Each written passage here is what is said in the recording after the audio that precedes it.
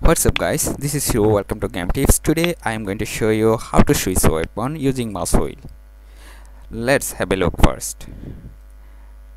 When I press play, the character is playing the simple idle animation, and when I scroll my mouse wheel one step forward, the character changes animation, and at this moment he is holding a sword for fighting someone. When I scroll my mouse wheel another step forward, this is a pistol mode. The character is holding a pistol, and also the animation has been changed. When I scroll another step forward my mouse wheel, this is a sniper's rifle held by the character. So this is the main mechanism of this tutorial. When you scroll the mouse wheel backward, the back one will play. By this way you can change your character weapon. Let me show you how could I make this. In this tutorial you need a character model and some animation. In the model and animations folder you can find it, and you need to create a animator controller here. This is the animator controller.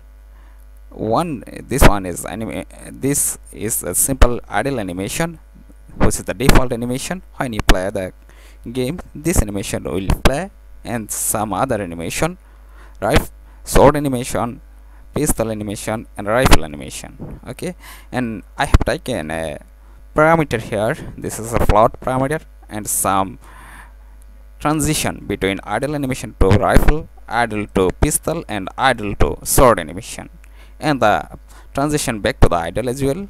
You can find the all condition I have applied in this project here. In this pistol idle animation, the backward transition is actually 2 transition here, because we have to apply the all condition here, and the sword animation as well. This 2 is different from the rifle animation. Okay, in the scene view I have applied some task here. When you expand the player and go to his right hand, you will find some tasks here. This is the right hand, and at the bottom of the right hand there is a 3 game object which is not activated here. If I activate all this game object here,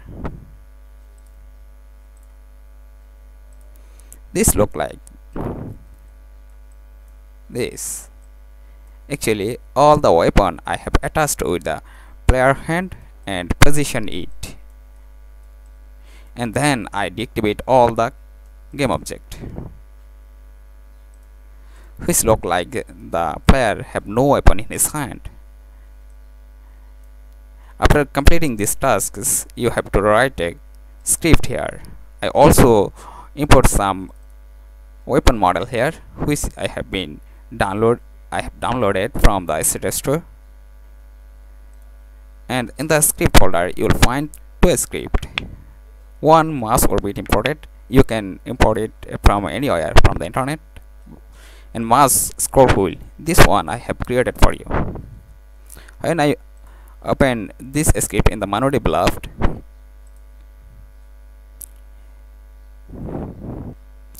you can find this code. At the beginning of the script I have taken 3 game object variable, because I have only 3 weapon here. If you have more weapon you can add more one, and this one is a float variable. Depending on this variable I will change the value of this animator parameter, and this is the animator. And this condition will apply for mouse wheel scroll upward and downward. If the value is 1, then the weapon 1 will activate and rest 2 will deactivate it. Using this logic I have applied all the animation here. Depending on the value, the animation will change in the animator. So this is the main mechanism of this tutorial. You can download this project and use this mechanism in your game. And if you face any problem, then you can ask me through comment. I will give you best feedback at my level best. Thanks for watching.